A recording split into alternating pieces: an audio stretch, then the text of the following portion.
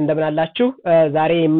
መጀመሪያ ማሳያችሁ እስካሁን ድረስ ያየነው ምንድነው የሚለውን ሪቫይዝ አደርግላችኋለሁ ከዛ በኋላ ዛሬ እንዴት ነው አፕሊኬሽናችንን ከዳታቤዝ ጋር ኮሙኒኬት የምናደርገው የሚለውን እነግራችኋለሁ ማለት ነው ምክንያቱም በጣም ኢምፖርታንት የሆነው እሱ ስለሆነ አንድ አፕሊኬሽን ዳታቤዝ ጋር ኮኔክት ማድረግ አለበት እሱን ኤክስፕሌን ለማድረግ እሞክራለሁ ማለት ነው አሁን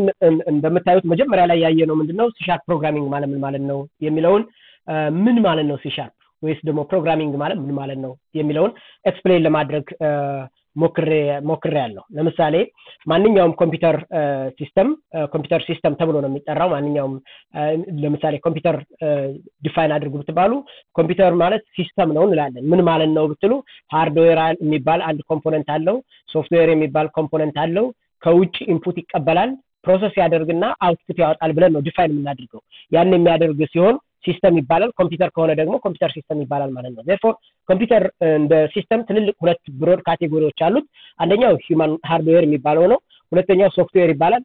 ኦፍ ኮርስ ሂዩማን ዌርም እየተባለ የሚጠራል ያ ማለት ነው ሂዩማን ቢንግ አብሮ ኢንቮልቭ የሚያደርግበት ማለት ነው ብዙ ጊዜ ግን እንደ ኮምፒውተር ስናየው በእጃችን የምንዳስሰው ባይናችን የምናየው ነገር ሃርድዌር ይባላል ማንዳስሰውና ማናየው ነገር ሶፍትዌር እንደሚባል ተነጋግረናል ማለት ነው ሶፍትዌሮች ደግሞ ኮምፒውተሩ እንዲነሳ ሃርድዌሮች ኮሙኒኬት እንዲያደርጉ የሚያደርግልን ሶፍትዌር ኦፐሬቲንግ ሲስተም ይባላል እንደያንዳንዱ ካምፓኒና እንደያንዳንዱ ሞዴል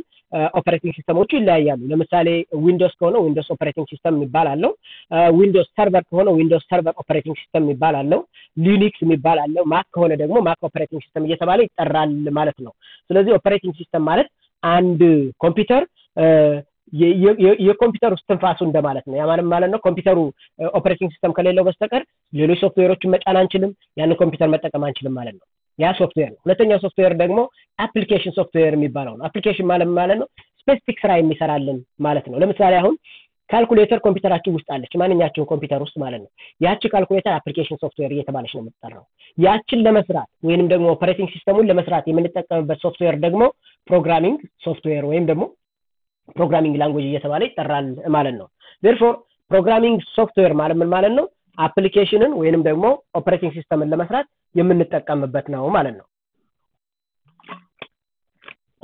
ስለዚህ ከነዚህ ፕሮግራሚንግ ላንጉዌጆች ውስጥ አንደኛው C# እንደሆነ ተመልክተናል C# ማለት ሃይ ሌቭል የሆነ ፕሮግራሚንግ ላንጉዌጅ ሰዎች በቀላሉ ሊረዱት የሚችሉት ፕሮግራሚንግ ላንጉዌጅ ማይክሮሶፍት ፕሮዲዩስ ያደረገው የሲ ፋሚሊ እንደሆነ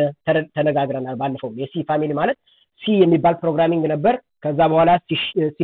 የሚባል ተጨመረበት ከዛ በኋላ C# እያለ መጣ ማለት ነው therefore ፕሮግራሚንግ ሃይራርኪ ውስጥ ታዩት መጀመሪያ ላይ የነበረው C ፕሮግራሚንግ የሚባል ነበር C ፕሮግራሚንግ ፊቸሮች ሲጨመሩበት C++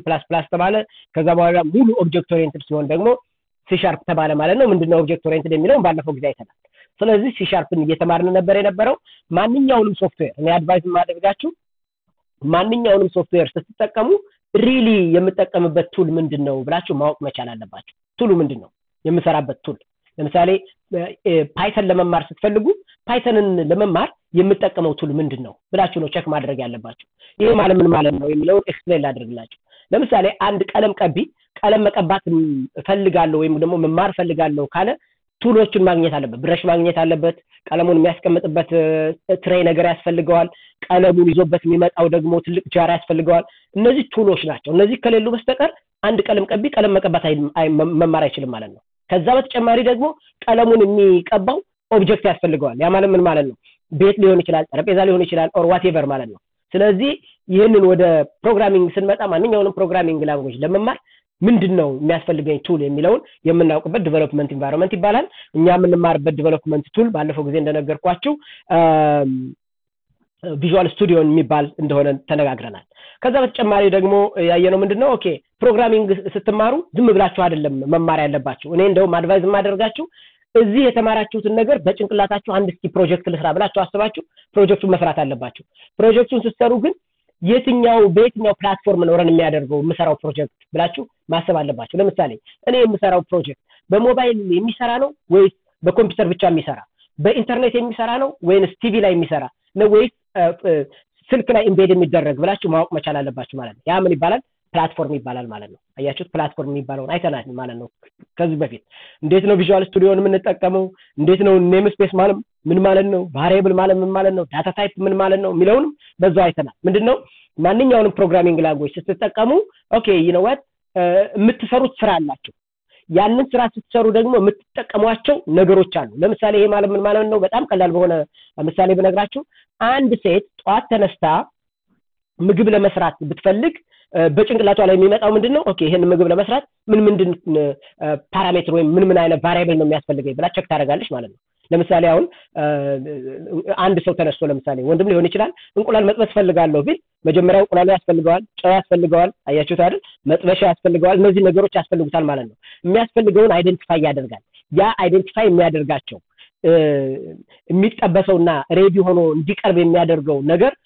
የሚቀርቡበት ነገሮች ምን ይባላሉ ቫሪያብል ይባላል ማለት ነው ኦር ደግሞ በስታርባክስ ካፕ እንደምሳሌ ባለፈው ነግራቸዋለሁ አንድ ሰው ስታርባክስ ውስጥ የሚሰራ ከሆነ እና ቡና ስጠኝ ብዬ እኔ ካዘዝኩት አውቶማቲካሊ ቡና በካፕ ነው ይዞልኝ የሚመጣው አያችሁት ያ ካፕ ቡና ያዘ ብለን እናገራለን ማለት ነው ማያጃው ካፑ ቫሪያብል ይባላል ውስጥ ያለው ቡናው ደግሞ ቫልዩ እየተባለ ይጠራል ማለት ነው እንደ ውስጥ እንደሚገባው ቫልዩ እንትኑ ታይፑ ይለያያል ለምሳሌ አሁን እንበልና ቡናና ወተት ከሆነ ቀላቅሎ ነው የሚያመጣው ስለዚህ ታይፑ ምን ይሆናል ማለት ነው ቡናና ወተት ይሆናል ቡና ብቻ ካልኩት ደግሞ ቡና ብቻ ይሆናል ቡና ብቻውን ሆኖ ራሱ ብሌንድ ካልኩት ብሌንድ የሆነ ቡና ይሆናል አለበለዚያ ደግሞ ፓይክ ካልኩት ደግሞ ላይት ዌት የሆነ ኮፊ ይሆናል ማለት ነው እነዛ ታይፕ ይባላሉ ልክ እንደዛ ሁሉ ኮምፒውተር ውስጥ የምታስገቡት ታይፕ ይለያያል ለምንድነው ኮምፒውተር ውስጥ የምናስገባው ታይፕ ወር የሚያደርገን ብትሉ የመጀመሪያው ስቴፕ ምን መሰላችሁ የመጀመሪያው ሪዝን ኮምፒውተሩ ሜሞሪ ውስጥ ቦታ እንዲይዝላችሁ ነው የሚያደርግላችሁ ኢንቲጀር ስትሉት ለኢንቲጀር የሚሆን ቦታ ይይዝላችኋል አያችሁት ራም ውስጥ ማለት ነው in the form of byte ማለት ነው ኦኬ ባይት ማለት የ8 ቢቶች ጥርቅም ነው ይሄንን ራሱን የቻለ ኮርስ ስላለው ወደዛ አንሄድም ግን ዳታ ታይፕ ስፔሲፋይ የምታደርጉት ምንድነው የምታስቀምጡት የሚለው እንድታውቁ ስለሚያስፈልግ ማለት ነው የማታውቁት ከሆነ አኖኒመስ ታይፕ እንደምትጠቀሙ ተነጋግረናል ታይፕ ኮንቨርሽን አይተናል ኦፐሬተሮችን አይተናል ሉፕ ኮንዲሽናል አይተናል ሲንታክስ አይተናል እንዴት እንደሆነ ክላስ ፕሮፐርቲስ ሜተድስ ፓራሜትርስ ኦብጀክት ኦሪየንትድ ፕሮግራሚንግ ላንጉዌጅ ማለት ምን ማለት ነው የሚለው አይተናል ኦብጀክት ኦሪየንትድን ኦልዌይስ አንደርስታንድ ማድረግ ያለባችሁ አንድ ቴምፕሌት ኖሯችሁ ያንን ቴምፕሌት ተጠቅማችሁ የተለያዩ ነገሮችን መስራት ማለት ነው ለምሳሌ አሁን እንበልና አፕል ብትወስዱት አሁን አይፎን ፕሮዲዩስ ያደርጉ የመጀመሪያው ዲዛይን ተሰራና ይችን የምትመስል አፕል ፈልጋለሁ ካለ አንድ ሰው ይችን የምትመስል አፕል ወደ ትላክለታለሽ ማለት ነው እንዲሰራ ወደ ማኑፋክቸሪንግ ይላካል ማለት ነው therefore ይችን የምትመስል ብዙ አፕሎች ወይም ደግሞ ብዙ አይፎኖች ማለት ነው ብዙ አይፎኖች ፕሮዲዩስ ይደረጋሉ ማለት ነው ስለዚህ ይችን አይፎን ስልካት ምንድነው የሚደረገው ማለት ነው ይችን የሚመስሉ ብዙ አይፎኖች ፕሮዲዩስ ይደረጋሉ ማለት ነው ይቺ ብሉፕሪንት ትባላለች ወይም ክላስ ትባላለች የሚመረቱት ብዙዎቹ አንድ አይነት ከዚህ ጋር የሚመሳሰሉት ነገሮች ደግሞ ምን ይባላሉ ኦብጀክት ይባላሉ ማለት ነው ያንን ቤዝ አድርገን ልክ አንድን ቴምፕሌት ቤዝ አድርገን ብዙ ኦብጀክቶችን ፕሮዲዩስ የምናደርግ ከሆነ ኦብጀክት ኦሪየንትድ ፕሮግራሚንግ ላንጉዌጅ ይባላል ብዬ ነግሬያቸዋለሁ ክላሶች በሙሉ የራሳቸው አክሰስ ሞዲፋየር እንዳላቸው አይተናል ኢንተርፌስ ማለት ምን ማለት ነው የሚለውን አይተናል ኢነምስ ኤክሰፕሽን ሃንድሊንግ የሚለውን አይተናል ኢነምስን የተወሰነ ዛሬ ለማሳየት ሞክራለሁ ኮሌክሽን የሚባለው አሬይ አይተናል ዛሬ በተለይ ዳታቤዝ ጋር ኮኔክት አድርገን ስለምንሰራ እሱን እናያለን ማለት ነው ዊንዶውስ ፎርም ፕሮጀክት እየሰራን ነበር ምንድነው ማደርግላችሁ አንደኛ ዛሬ ምንሰራውን አሳያችኋለሁ ከዛ በተጨማሪ ደግሞ ዛሬ የሰራነው ከዚህ በፊት ፋይናሊ የሰራሁትን ፕሮጀክት ሳምፕሉን ልክላችኋለሁ ማለት ነውና ዛሬ ሞር የምናየው እንዴት ነው ዳታቤዝ ጋር ኮኔክት የምናደርገው የሚለውን እናያለን ማለት ነው ከዛ በፊት የተሰራውን ፕሮጀክት ረን ላድርግና ላሳያችሁ ከዛ በኋላ ይሄንን የሚመስል ፕሮጀክት ነው የምንሰራው ማለት ነው ይሄ ፕሮጀክት ይሄ ነው ይሄንን ረን ላድርገው ይሄን ረን ሳደርገው ተመልከቱ ረን እያደረገ ነው ይመጣል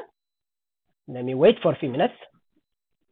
ይሄ ፕሮጀክት ምን ያደርጋል የመጀመሪያው ስቴፕ ምንድነው ሎጊን አለው ይሄን ሎጊን ለመስራት አልሞክርም ምክንያቱም ሚኒንግለስ ስለሆነ ማለት ነው እዚህ ጋር ጊዜ ማጥፋት ይሄን ምሳሌ ዝም ብዬ ዝም ብሎ እንዲያልፍ ነው ያደረኩት ሎጊን አልኩት ከዛ እዚህ ስቱደንት ላይ መጥቼ ጌት ስቱደንት ስለው ከዳታቤዝ ሄዶ ዳታ ያመጣልኛል ከዛ ጌት ስቱደንት ስለው ይሄንን ነው የሚያመጣልኝ